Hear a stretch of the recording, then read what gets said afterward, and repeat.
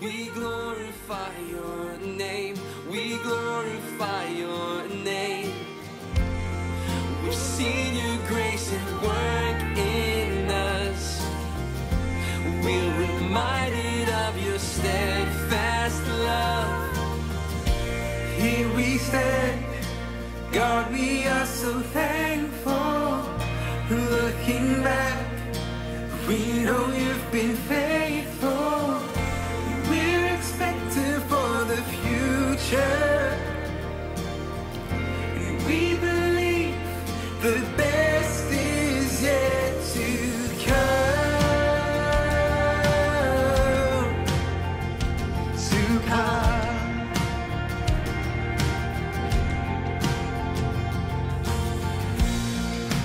Present in our destiny, we glorify your name.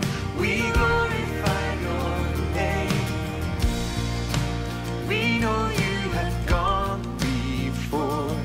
We glorify your name. We glorify your name. Spirit, lead us in your power. We want to see revival fire.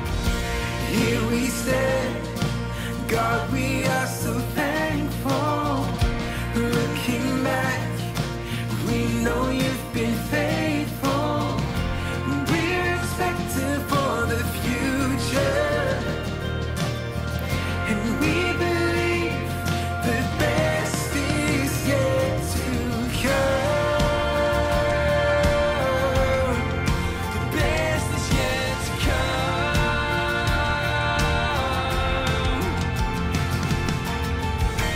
Praise the Lord, for all he has done. Praise the Lord, for what is to come. Praise the Lord, for all he has done. Praise the Lord, for what is to come. Praise the Lord, for all he has done. Praise the Lord, for what is to come. Praise the Lord, for all he has done. Praise the Lord, for what is to come. Here we stand, God, we are so thankful. Looking back, we know you've been faithful. God loves you. God loves you. God loves you. God loves you. God loves you. God loves you. God loves you. God loves you. God loves you. God loves you. God loves you. God loves you. God loves you. God loves you. God loves you. God loves you. God loves you. Just to let you know that God loves you. God loves you. Good morning, everybody, and welcome to Connect Life Church. We're really excited to have you with us. We've got a great service ahead, some amazing worship, and Pastor Steve is going to be preaching upon the book of Acts, the first in our series. But let's open in prayer together. Dear Lord Jesus, I just want to thank you for your goodness and that you love us. I want to thank you that even though we're meeting together in different homes, you are with us and we're still church and we're still family. I pray that this morning, whatever chaos is happening around us, you will help us to focus in on what you wish to say to each and every one of us. Amen. I'm now going to hand over to our worship team who are going to lead us in sung worship.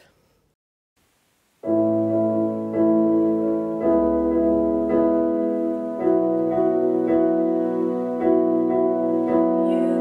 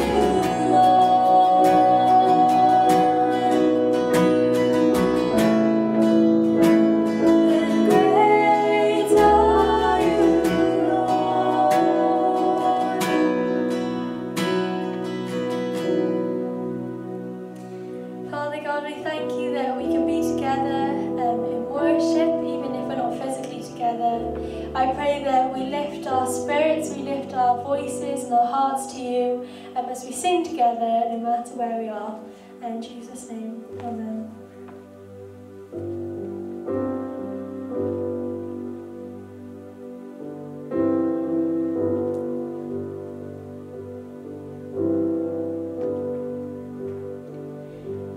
Cast my mind to Calvary, where Jesus bled and died for me. I see His wounds, His hands, His feet, my Savior on that cursed tree.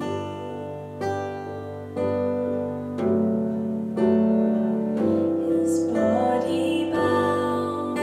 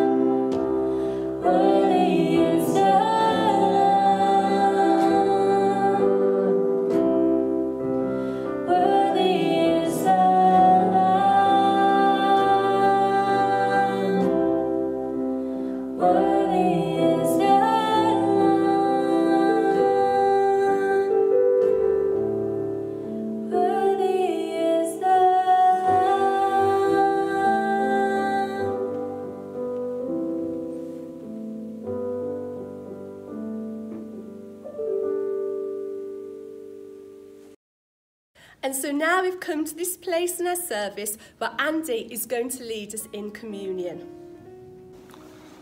As I was preparing for this communion, 2 verses of hymns came into my mind. The first one was, "There is a fountain filled with blood, drawn from Emmanuel's veins, and sinners plunged beneath his flood lose all their guilty stains." And at the moment, they're still finding a cure for COVID, and all over the world for different diseases, scientists and doctors and etc., all seeking cures for illnesses. But there is one thing that is the greatest illness man could know, and that's sin. And there is only one cure. And that verse tells us all about that, how on Calvary, Jesus gave himself and gave up his life and bled and died in our place that we might be free from sin. The other verse says, "Wounded for me, wounded for me. There on the cross he was wounded for me. Gone my transgressions, and now I'm free. All because Jesus was wounded for me." And the other verses go into dying for me, risen for me, living for me, coming for me. There's 2 things about this. First of all, the me. That's the important bit. At the end of every sentence almost, there's the word me, because this is a personal experience with God, a personal encounter that belongs between us and Jesus. It's not for anybody else. This is personally for me and personally for you. And he was wounded that we might be set free from our illnesses and diseases. He died that we might live. He gave himself on the cross that we might be the sons and daughters of God. He is living at this moment. It tells us that Jesus is in heaven praying and interceding for you and I. And finally, he's coming again. You see, there are lots of adverts on holidays that give you the full package and will tell you there's lots of extras. Well, this is the full package. What Jesus did on Calvary and his resurrection from the death is the full package, and gives me and you a freedom from sin, a freedom to be who we should be in God, and a place in heaven. So there is nothing like what Jesus did on Calvary. And we're remembering that today, and remembering that because of what he did, you and I belong to God, a part of the family of God, and are one day going to spend eternity with him. And that's a wonderful thing.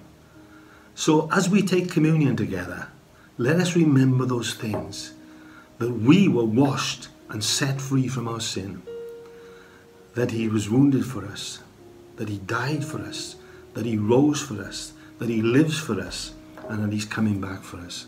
So let's celebrate that in this communion this morning. And he took bread and gave thanks, and brake it and gave it unto them, saying, "This is my body, which is given for you. This do in remembrance of me." Likewise also the cup after supper, saying, "This cup is the New Testament in your blood, which is shed for you." So let's share communion together. Let's first take of the bread and remember his broken body.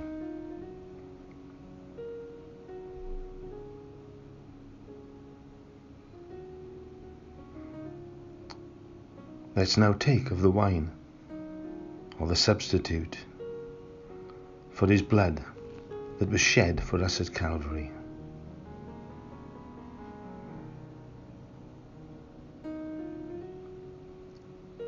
Let's pray. Thank you, Lord, for all that you have done for us. Thank you for dying on Calvary. Thank you for paying the price in full that we might have reconciliation with the Father. Thank you, Lord, for making us fit for the kingdom of heaven by your righteousness. Lord, help us to follow in your footsteps and to be all that you have called us to be. In Jesus' name, amen. And now we have Myra, who's going to be sharing a reflection as we come to the end of our series on Proverbs. As we come to the end of our readings in Proverbs, it's not that you have to be a woman to bring some thoughts about Proverbs 31 and the woman described there. It was in fact written for a male audience. But here we go. I'm part of an online forum which has also been discussing these verses this week, which has come at a great time. Like so many of us, I have had a love-hate relationship with the description I read here. This woman is a wife, mother, businesswoman, hard worker, on the go from morning till night, and apparently never has a hair out of place, a speck of dust in her home, a hormone playing up, or a bag under her eyes. She seemed so perfect and set a standard of busyness which I found unobtainable, and however hard I tried, I could never measure up to what she did. I read books which suggested more and more ways that I could become this woman, which made me more and more discouraged. In fact, many of those books were projecting the ideal woman as being retiring, servile, and entirely domestic. However, this woman is so much more than this. She's a manufacturer, an importer, a manager, a property magnate, a farmer, a seamstress, and a merchant. And then I noticed two things. The first, the mention of the servant girls. She may have been a good manager, but she didn't do all the housework herself. She had people to help her, which is just as well because her husband just sits at the city gate all day. And secondly, I realised that she may be an example to follow, someone to inspire us, and possibly even a composite of many different people. But she is not a person we need to become.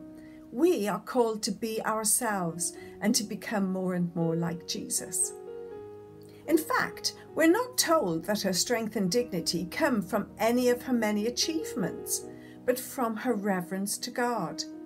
And in our society where physical appearance counts for so much, we may be surprised to notice that her physical appearance is never mentioned at all.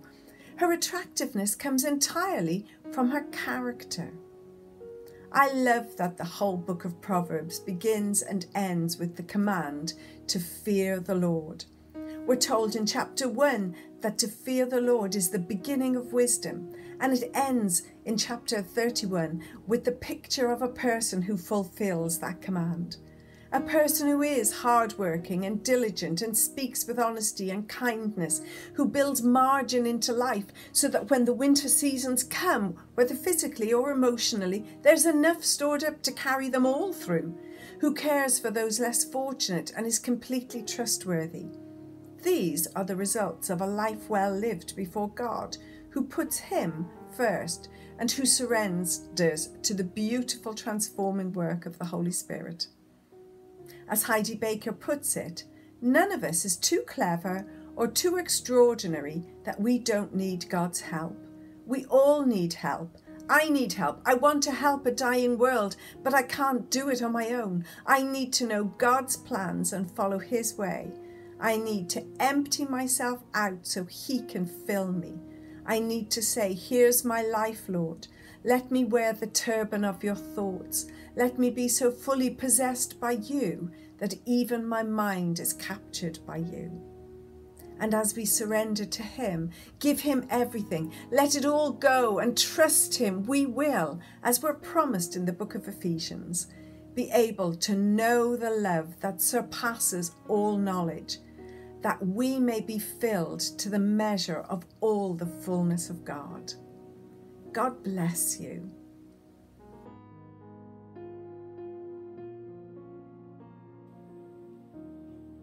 Hi guys, welcome back to our craft videos on a Sunday morning. Today I'm really excited to share with you a craft idea from Proverbs chapter 27.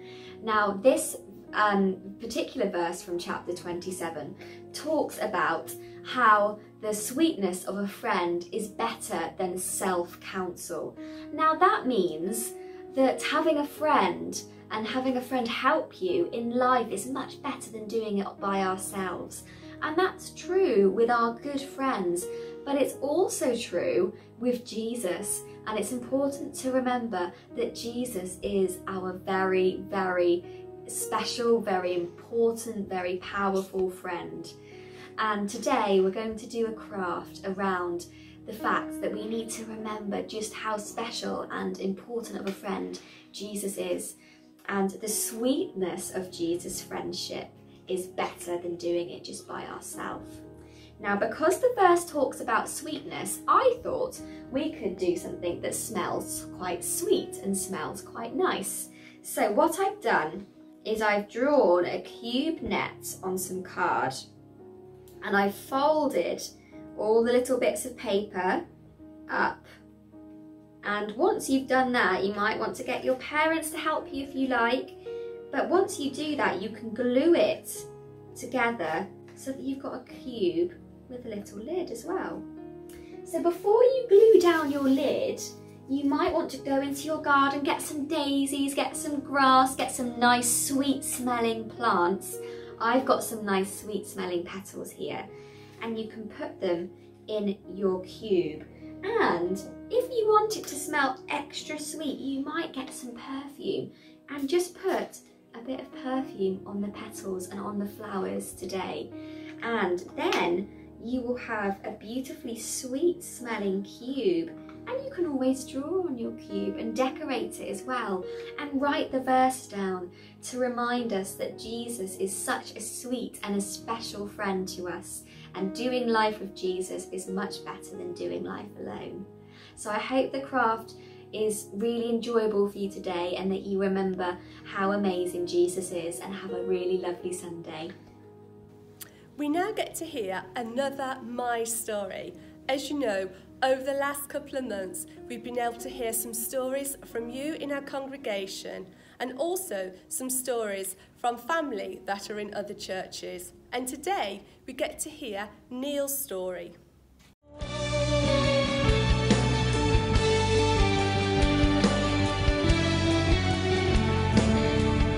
My name is Neil, and this is my story.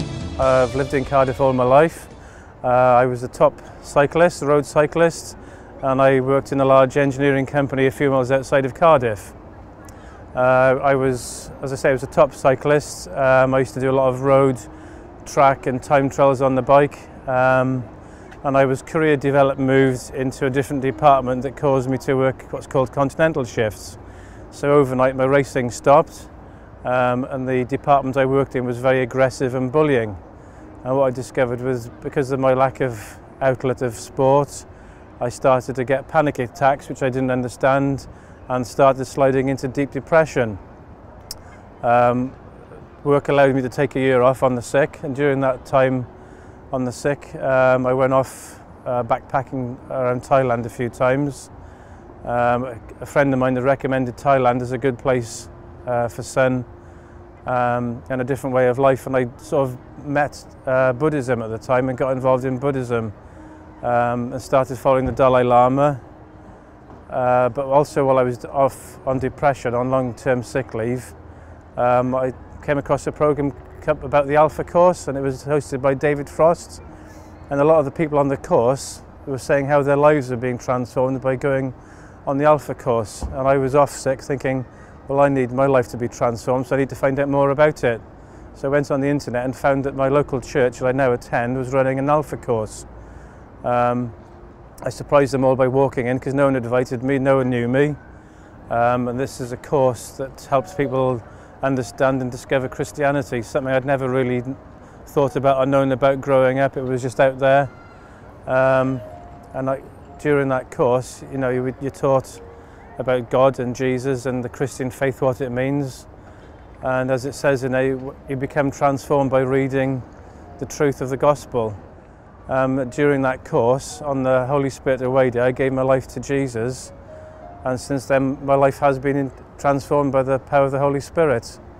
And my wife has since come to faith, and our daughter has her own personal walk with Jesus, and she's been baptized recently. And I'd love people to know more about Jesus and be transformed by his love and his Holy Spirit. The difference that coming to know Jesus and giving my faith to him, it truly is transforming. I have no depression, I have no fears anymore, and I don't worry about what life throws at me.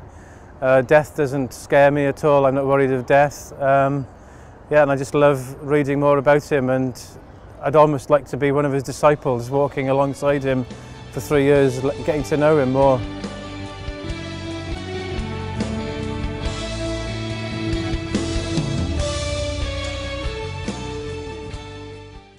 And now we're going to sing another worship song together.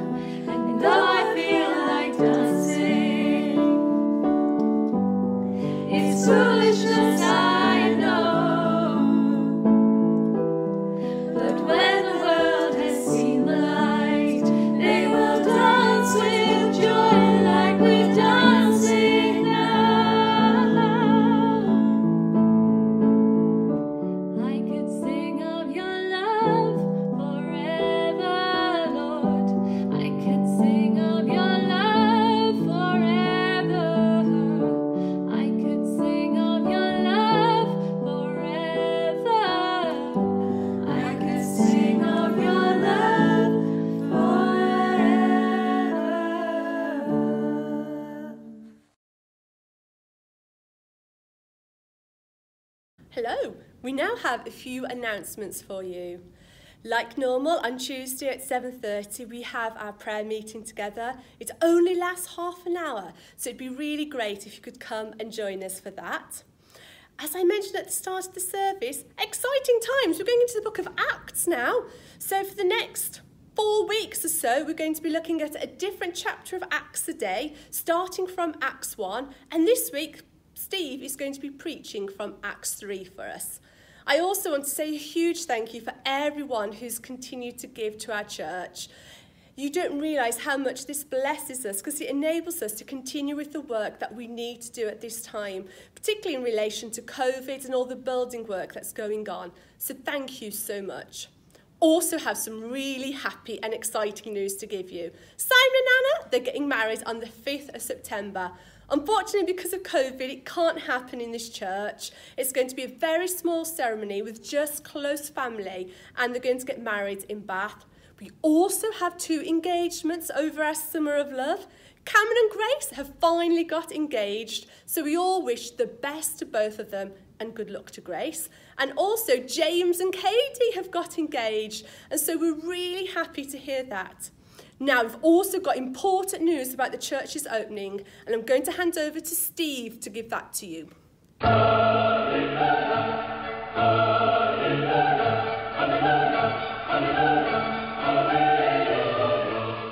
Hi, I'm looking a bit more casual because I've been getting myself ready for when we reopen church on Sunday the 6th of September. Now, if you've not already had our email, I want to let you know that basically our numbers are going to be limited and church is going to look very different to normal. First of all, if you book to be a part of that service, or we've already booked you to be a part of that service, then you will enter through our old entrance, which is now becoming our new entrance. And don't forget, You need your face mask, and you need to use our hand sanitizer, and you need to make sure that you observe social distancing. And then you will come down the corridor, which is going to look a lot more smart before you arrive, because we have new carpet that we've ordered to be there. And you'll come into the church, and there will be a seat that is specifically designated for your name. The stewards will help you all the way, making sure that you can find your seat safely and easily. As you know, we're starting with our services basically showing the live stream service on our big screens. And that's so that those of you who are not able to watch this video, so it's the people I'm talking to that aren't able to be with us today, will have first priority in being able to come into the church and watch the service with others. But that's probably around about 10, 12 people maximum. So we have got some other seats that we would like to fill, and one of those seats could have your name on it. You can sit, if you are single, by yourself, or you can sit in family groups, or you can sit by yourself if you don't want to sit next to your husband. But we hope that you will want to sit next to your husband or your wife or with your family, because the more people that come that way, the more people that we can fit into our church services. If you need to use the toilets during the church services, they will also be available to you. We just ask that you make sure that you use the hand sanitizers and wash your hands after you have used the toilet facilities. And we keep the number of people in the main toilets to a maximum of 2 people at any one time. And then when you leave the service, we will let you leave one group at a time. We hope that this information will help you. This is just the start of us beginning to come together again. And we hope that a number of you will be able to join us on our first week, and many others will be joining us online.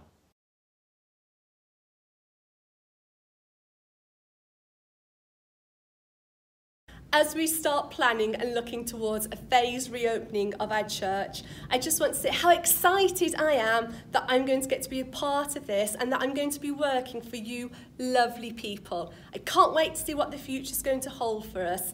And remember, whatever difficulties and troubles we have, God has already made a way. There's no obstacle that he can't overcome. And we're standing in confidence that the future is going to be bright. And even though this phased reopening may be slower than some of us want, it's all in God's timing, and he's got it. I'm now going to hand over to Steve, who's going to preach from the book of Acts for us. And we're all going to start reading this together from the beginning of September.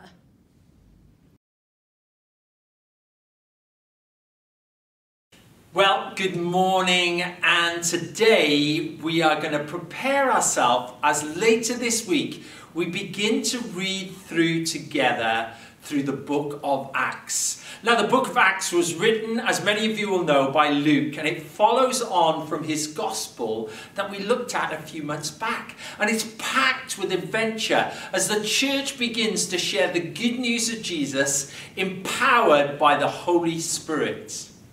I'm going to actually start today by reading from Acts chapter 3. One day, Peter and John were going up to the temple at the time of prayer at 3 in the afternoon. Now, a man crippled from birth was being carried to the temple gate called Beautiful, where he was put every day to beg from those going into the temple courts. When he saw Peter and John about to enter, he asked them for money. Peter looked straight at him, as did John.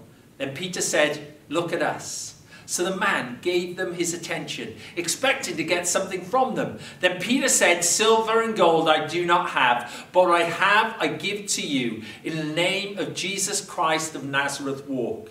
Taking him by the right hand, he helped him up, and instantly the man's feet and ankles became strong. He jumped to his feet and began to walk. Then he went with them into the temple courts, walking and jumping and praising God. When all the people saw him walking and praising God, they recognized him as the same man who used to sit begging at the temple gates called Beautiful. And they were filled with wonder and amazement at what had happened to him.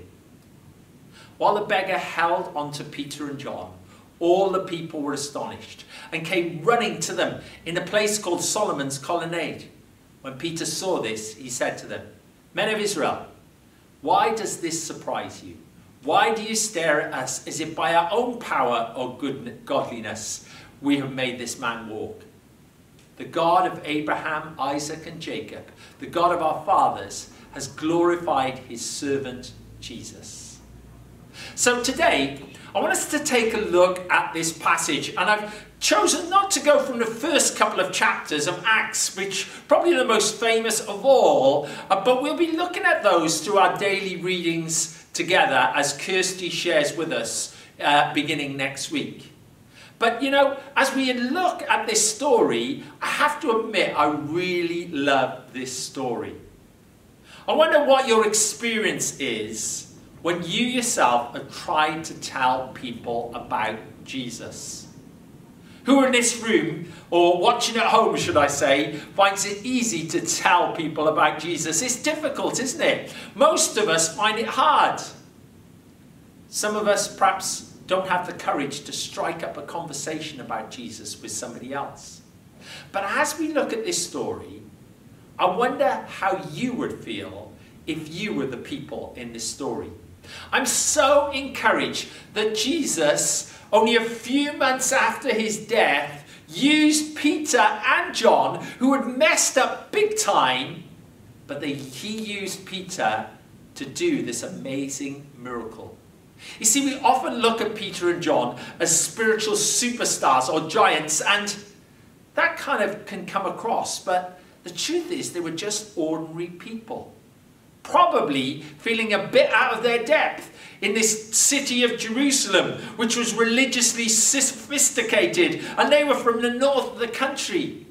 But I think one thing that is important for us to realize is that the primary way that people came to know Jesus 2,000 years ago and do today is through building relationship with people.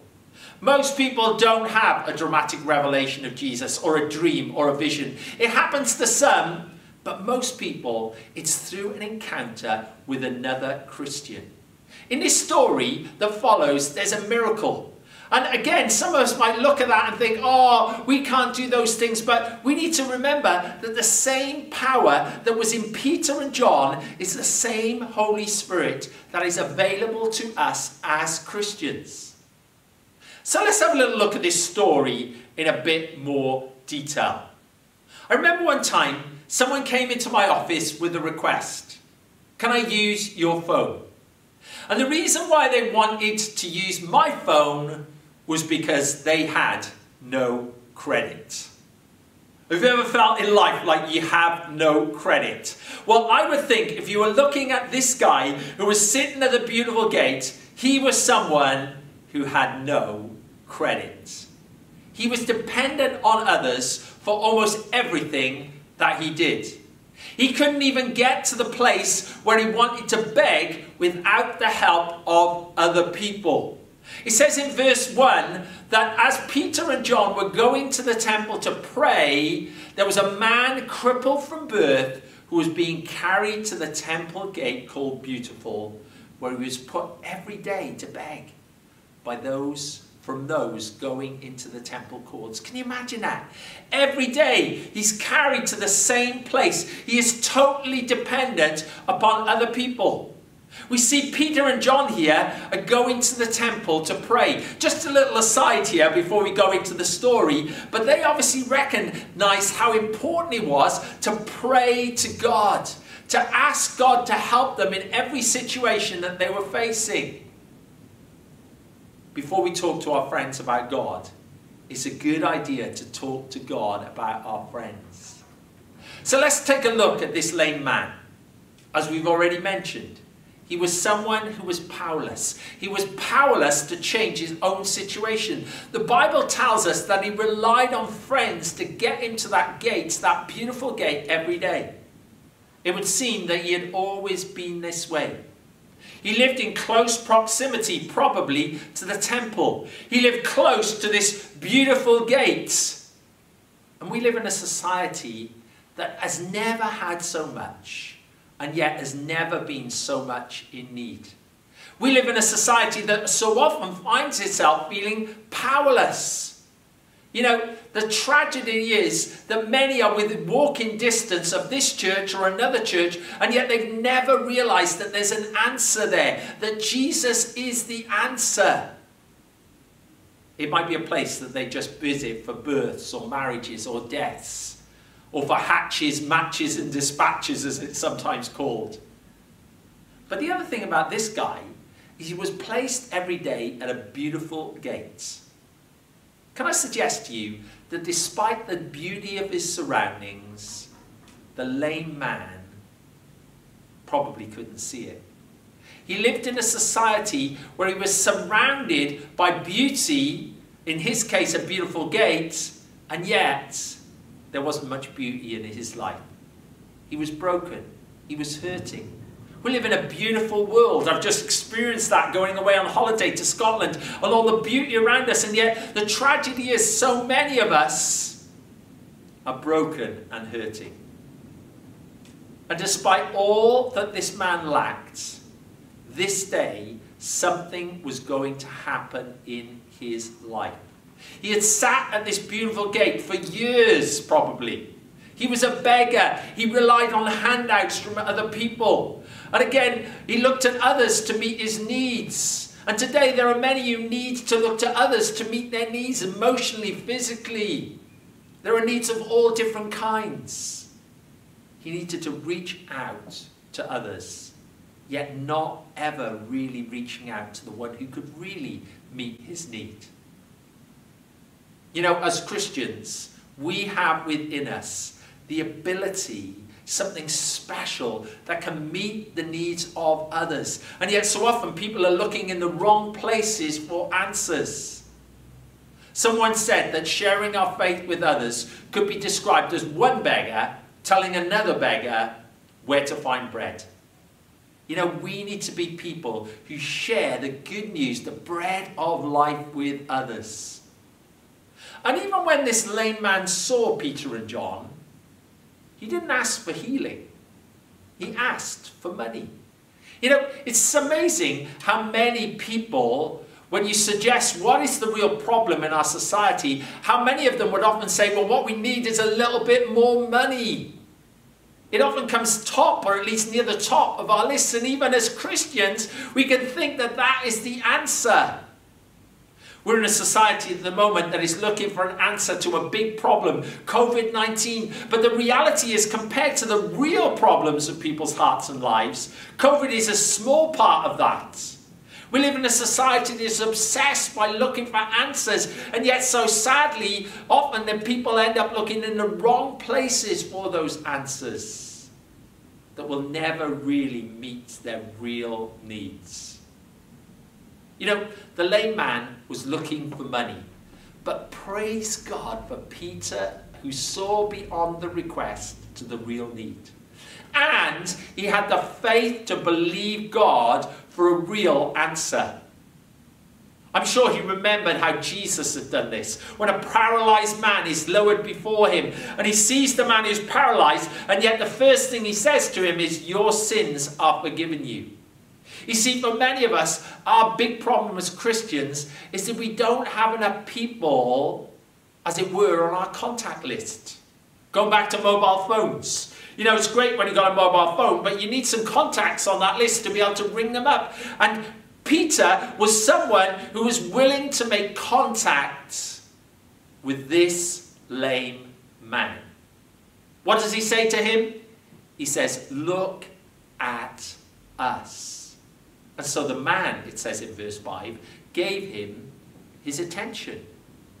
He looked straight at him. Peter showed an interest in this man. This was not just a project for Peter. It wasn't someone to try out his power of the Holy Spirit on, but Peter made contact with this person.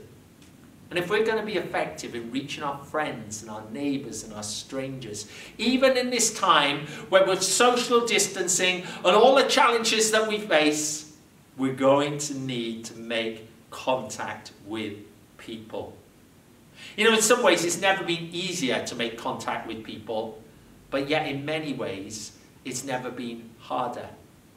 But the other thing is that Peter makes the connection. He makes the connection. You see, it's no good making a call if you can't make the connection with the call, if you've got no signal. But Peter makes the connection with this guy. He says, look at us. I wonder, who are your friends looking at today? And if they were to look at you, would they see something of Jesus this week? That's a challenge for all of us, isn't it? We need God's Holy Spirit to guide us and to lead us.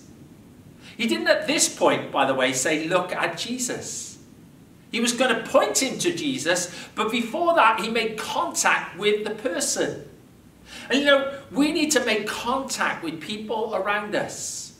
Many of you will know, if you're football fans, that very rarely is a goal scored direct from the kickoff. You need to build up the play to get the goal. And the same is true in our lives. We need to be making contact with people and encouraging them to look at our lives and reflect Jesus through our lives. Following on from this chapter, in chapter 4, you're going to read and see that John and Peter faced imprisonment because of what had happened this day. But when the authorities saw them, what they recognized in them was the risen, resurrected Jesus.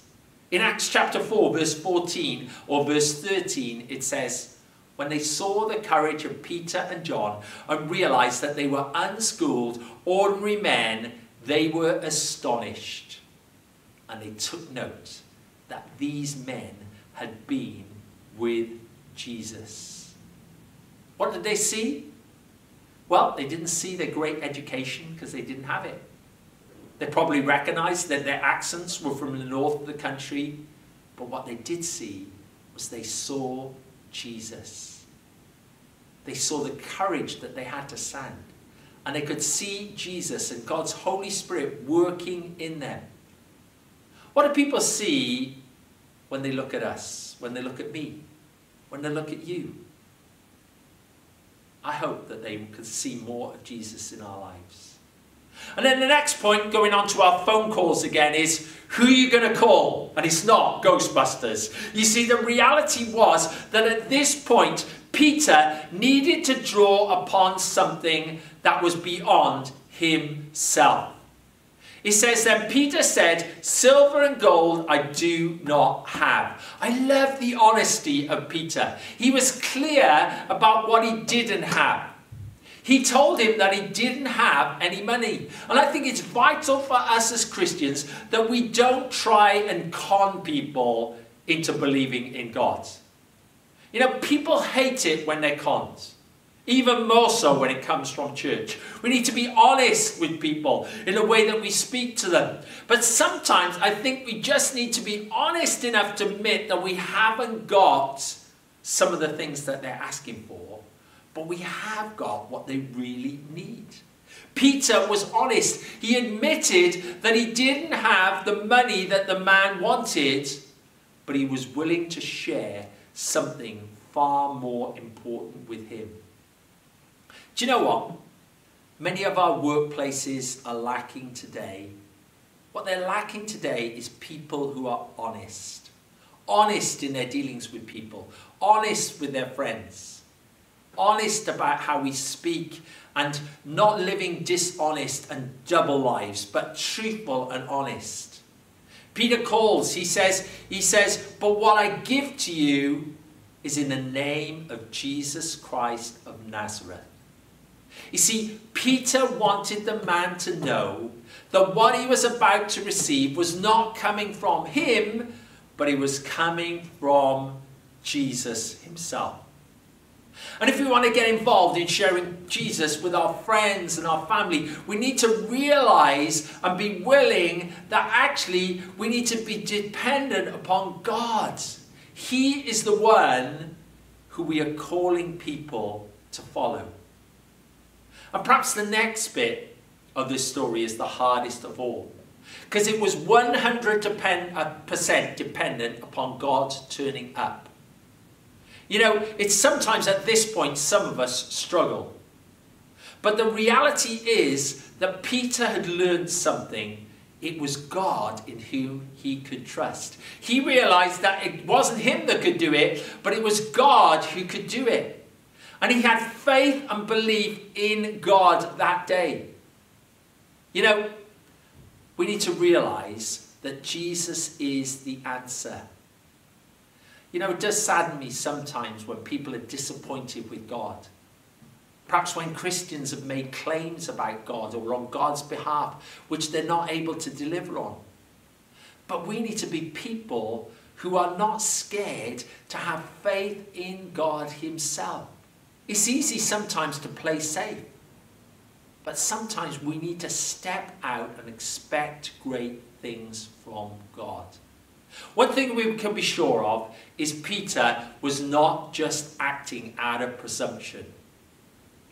Just a thought at this point, but you know, is it not possible that Jesus himself had walked past this man in the past? I mean, he'd been into the temple many times, and it says that this man sat at the beautiful gate. But this was this man's day.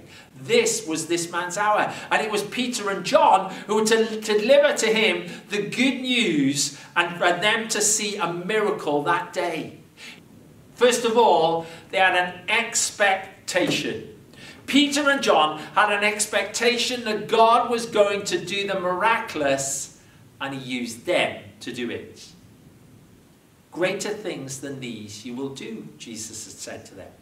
And they were believing it.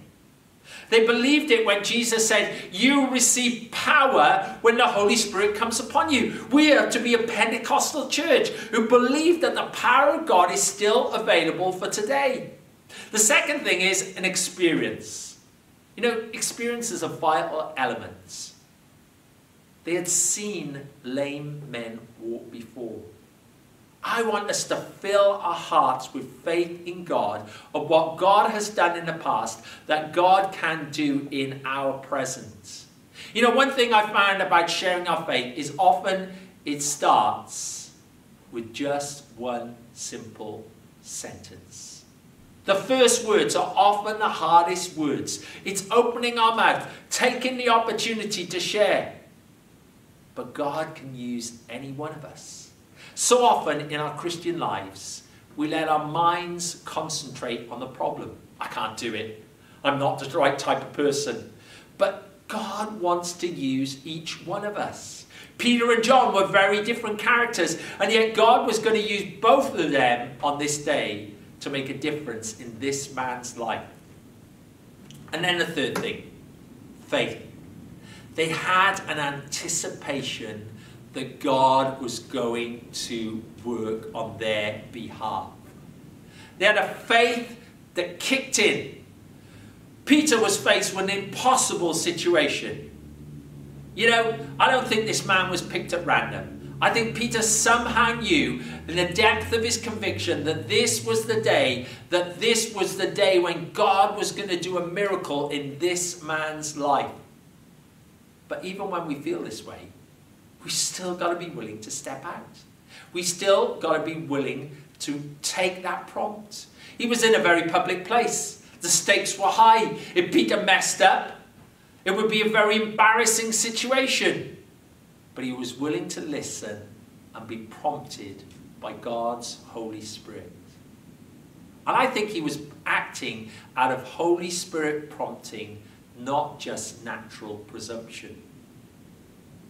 Okay, so let's kind of bring this through to a close. There's a few more things that we need to see here. First of all, he worked with God's Holy Spirit, and God that day did an amazing miracle in the life of this person. At this point, Peter knew he could not do it in his own strength. To keep our phone theme, as it were, he needed operator assistance. He needed an operator to help him, and that operator was God's Holy Spirit working with him through the power of Jesus in his life. It says in verse 7, taking him by the right hand, he helped him up. Peter was a strong guy. He probably could have, in his natural strength, have lifted him to his feet, but it was only God that could do the miracle and keep him on his feet that day.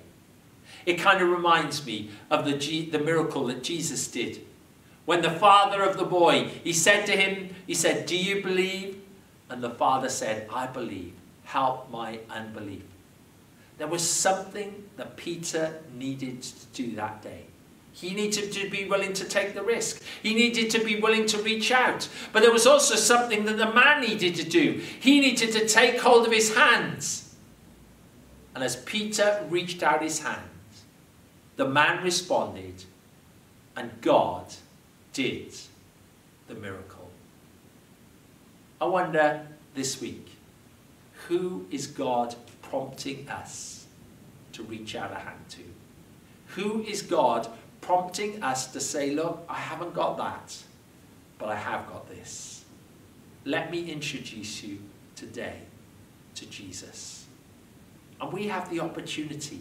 These are difficult and strange times. And even when we begin together to meet in a church, it's not going to look like normal for quite a while yet.